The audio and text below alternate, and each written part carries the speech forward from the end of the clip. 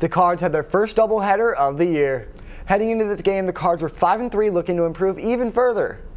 This game started off fast, with Tion picking off the ball just like it's football season, and with help from Dree3, he puts it up for the easy 2. Flowers dominated on D and ripped the ball away from McGregor, then took it himself to put the Cards up by even more. Talked about Greg earlier, and now he's putting the 3 and Greg lost in the 3rd, dropping one in the basket with ease. Mullen starts out with the pass to Jay, but decides he wants it back, and he makes it swish for another 3.